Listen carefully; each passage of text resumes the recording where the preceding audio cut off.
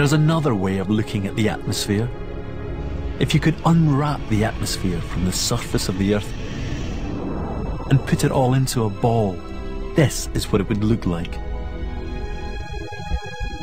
Its weight is equal to a layer of water 34 feet deep covering the Earth.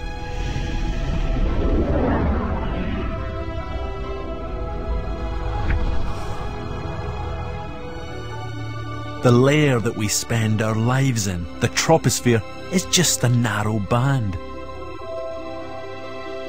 It's a finely balanced mixture of different gases essential for life. But it also has a physical presence.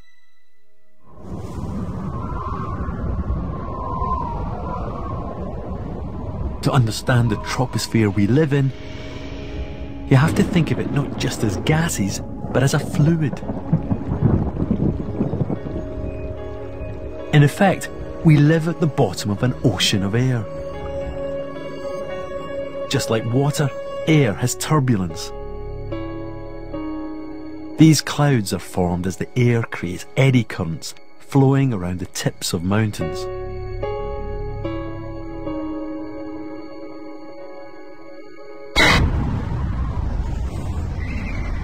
Tornadoes are like giant whirlpools.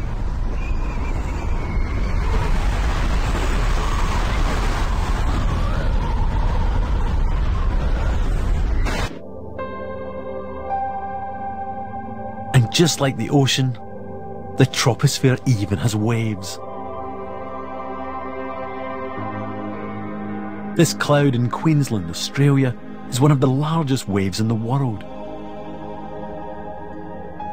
It can reach to over a mile high. It's a solitary tropospheric wave that, combined with the humidity in the region, takes the form of a visible cloud.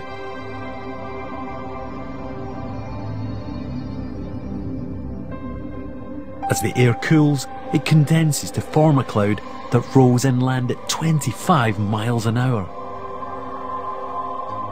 Visible evidence of the ocean of air above us.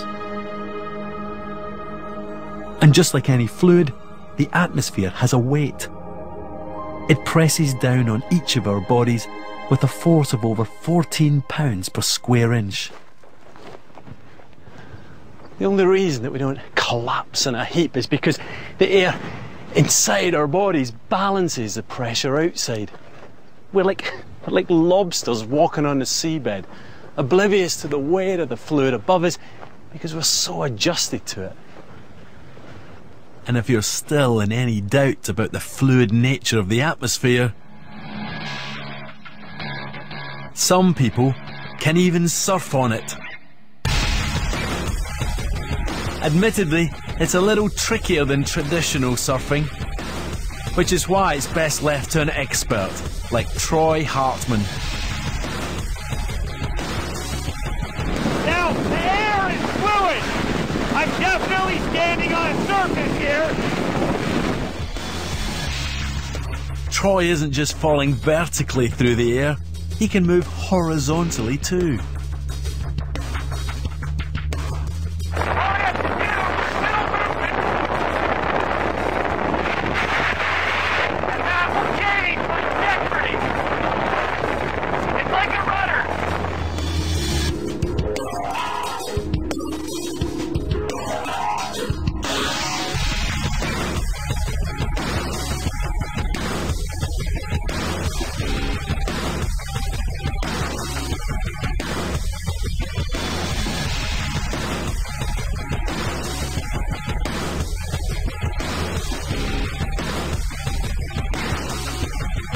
The sky is Troy's ocean.